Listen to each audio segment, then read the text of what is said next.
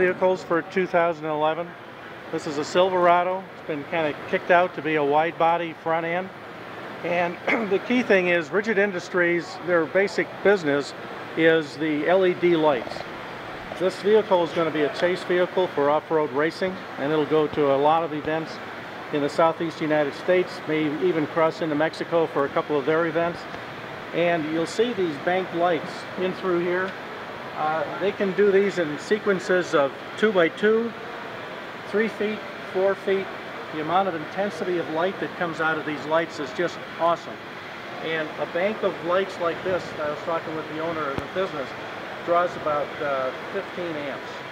So it's very low draw on the battery, very intense with regard to how far it throws out the light. This truck can probably throw light out quite adequately for about 1,500 feet. Now think about this from an accessory standpoint.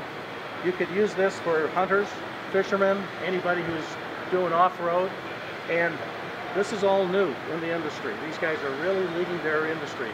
They increased their sales last year by 30%, and that's 30% over what they had the previous year. So their growth potential is outstanding.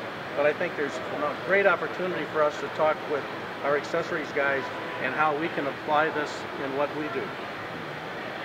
Their next growth step is to go into boating. Think about what this is like when you're on boats.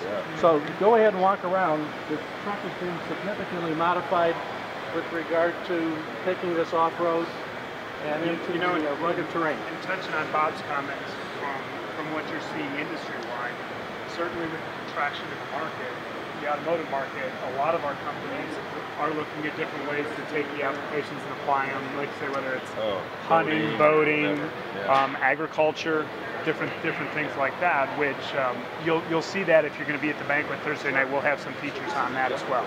Yes. How much lighting do you see here with the innovative lighting they have? How much lighting are you seeing with all the... I'm not sure of the exact, Bob, you said the range was 15. Well, that's in this particular case how this is set up. It'll throw it out 1,500 feet. Notice the little pod that they have on the pipes up there. That's a 2 by 3. So you can get any size that you'd like. Fit on any kind of vehicle.